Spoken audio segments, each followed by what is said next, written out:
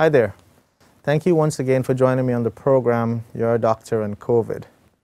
I'm Dr. Mahendra Carpen. I'm the head of medical services and cardiology at the Georgetown Public Hospital Corporation. We continue our conversations around the COVID-19 pandemic.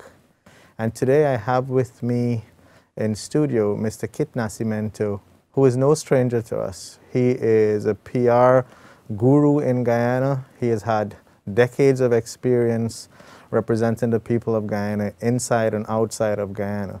And we're very fortunate to have his insight, his personality, and all that he brings to the table to spend some time with us to have a chat about COVID-19, the vaccines, and other therapeutic interventions as it relates to the COVID-19 pandemic. Remember, if you have any questions or comments, please feel free to send a WhatsApp message to 620-6275. Or you may send an email to docandcovid@gmail.com. Mr. Nascimento and I are both about 7 feet apart from each other. So for the remainder of our conversations today, we will take the mask off so that we could be clearer in our communication. Mr. Nascimento, welcome to the program. Thank you very much indeed, Doc. It's a pleasure to be here and to be able to join you once again. Thank you for coming. And let me again express my admiration to you for continuing to keep our country and our peoples so very well informed about this dreaded disease that we have to deal with. And I'd like to begin by saying this to all of our listeners. Our people are generally behaving disgracefully. We are not observing the COVID protocols. We are putting the country at continued risk. And it is shameful that the medical profession, such as Doc, are risking their lives every hour of every day in keeping people alive who have contracted this disease, largely because as a nation and as a people, we refuse to be disciplined enough to observe the simplest of protocols. And until we do, and unless we ultimately are dependent on the vaccines saving us, we need first to save ourselves. I thought it was important, Doc, to say that. Well, thank you very much for your kind words. And I must say that whatever I do here, I'm confident in the backing of a whole slew of healthcare professionals, their dedication, their professionalism, and commitment to the people of Guyana. And on the program, publicly, I would like to acknowledge their efforts. And these are not just doctors and nurses, but those people who clean the wards, the people who transport patients on a stretcher, the ambulance driver, the physiotherapist, the pharmacist who is responsible for getting medications to these patients, the counselors who have to deal with all of the traumatic stress disorders, all the psychological turmoil that goes on with families, patients, etc. So it's an entire team effort across the country to get us to where we are. We're doing reasonably well. We can do better, and there are certainly ways that it could have gone a lot worse. So we're very fortunate, really. But you fight every day. Every day. To keep persons alive, many of whom probably would never have been under your care if the nation as a whole had observed the simplest of protocols. Wear masks, wash our hands, keep our distance. Yes, that is the mantra recommended across the world by all responsible healthcare bodies, all regulators. And it has worked in many places. Of course, societies renowned for their disciplined citizenry. those are places that have been able to have a much better outcome in the long run for COVID-19 and in their patients. And I think it's important, especially now, to remind people of this, because I believe there may be a feeling, oh, well, the vaccinations are beginning to arrive now, so we don't have to worry about it. And perhaps, Doc, you'd like to address that. Yeah, well, before, we are both lucky that we have both been vaccinated with our first dose. And so I'm very pleased about that. It's the last time I believe we were talking, we did mention about vaccines, and whether it was on camera or off camera, you were inquiring about yourself and your family, etc. So I'm very pleased that you did get your vaccine. Well, yes, Jem, my wife and I had our vaccine yesterday. And you see me sitting here, still very much alive. And I have to say that I have had no symptoms at all. Oh, that's very good. I took advice and took a couple of Panadol before I went to bed last night. I had the vaccine yesterday around midday. Okay. And I feel fine. My wife, Jem, I'm not sure if I have a permission to say this publicly, but she did actually vomit. Okay. After we had dinner, she was fine, and all of a sudden she had felt nauseous. After that, she was fine again and has been fine since. Oh, well, that's good to hear. So we're happy that both of you are doing well. Now, you asked a question about vaccine. Is it like the answer? It's one of the answers, but it's not the perfect magic bullet that we're looking for. There is no perfect magic bullet in the COVID-19 pandemic so far. There are measures that we take, and prevention is one of those. Vaccination is one of those.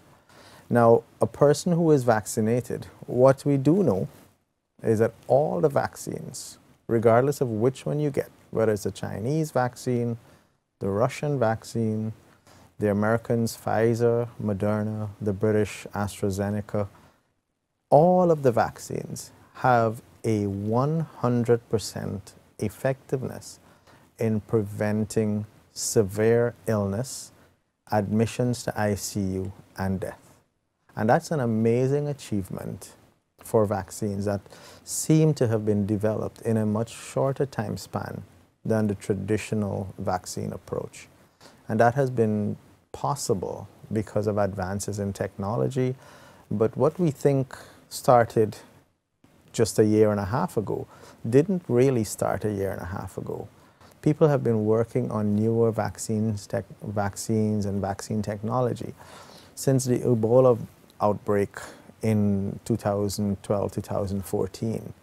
So the substrate for the production of a more technologically advanced vaccine has been there for more than 5 years. We have encountered the coronavirus before in a different form. We have encountered it in SARS, so we know how it attacks the human body. Knowing that about coronavirus, when a new type of coronavirus came along, we just combined the knowledge from before with the new presentations and combined it with the technology that was there to create the vaccine. And so it's a remarkable feat, a remarkable achievement of science that we are able to be here. So the record of prevention of severe illness is great.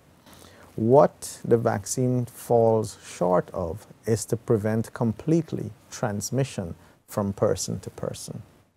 And that is the real reason why we need to continue to observe the recommended protocols of social distancing, hand washing, wearing of masks. Because you may be protected from getting severely ill, but the next person who may not be vaccinated can still catch coronavirus or COVID-19 from you, and that person can become really sick. So it's your responsibility to those around you, those in your household, those who you work with, those who you encounter, That's the reason why you should still continue with all of these safe preventive measures. So if I understand that correctly, I received a vaccine. When I get the second one, that the process will be complete, I can still be a carrier. Of course. Is that correct? Yes. You may still become infected with COVID-19, but your symptoms will be mild and not severe enough to go to hospital. It may be something very similar to you having had the vaccine, that you didn't really feel any illness, right? But you could actually be carrying the virus. And so that is why you still need to keep the mask on, keep washing the hands, keep socially distancing.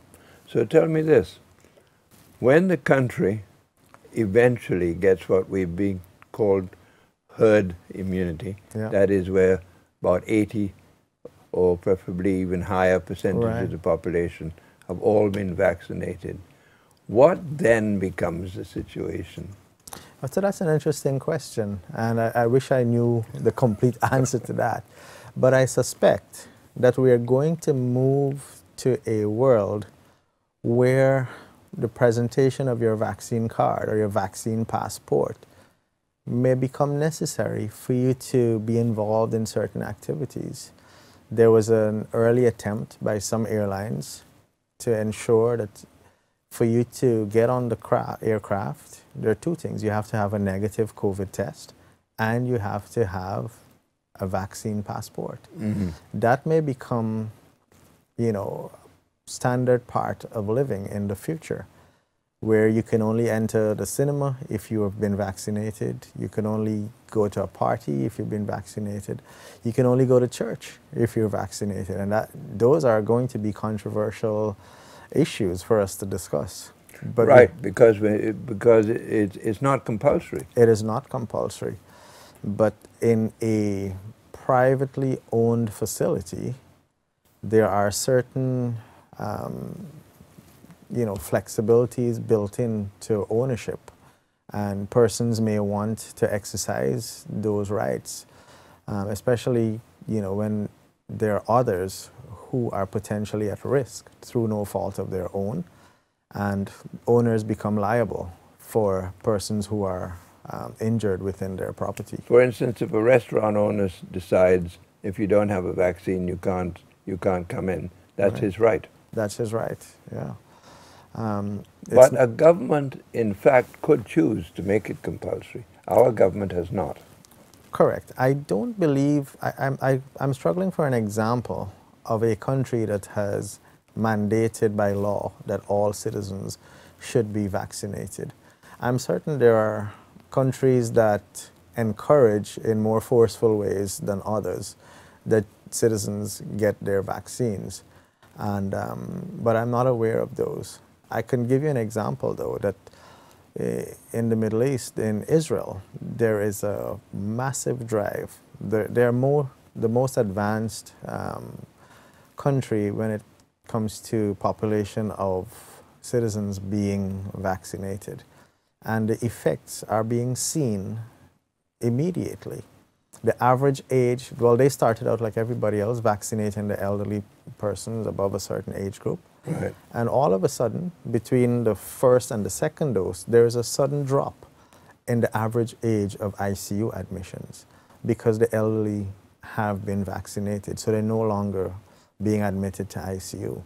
And that is a remarkable thing to note, because here it is that there is an immediate, measurable, scientifically, effect of the vaccination program.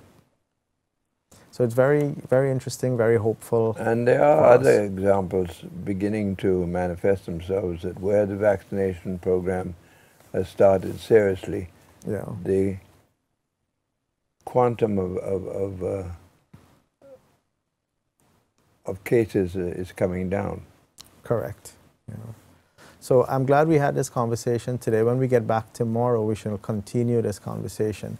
Remember, if you guys have any questions or comments, please feel free to send a WhatsApp message to 620-6275 or you may send an email to docandcovid@gmail.com. Thank you once again for joining us today.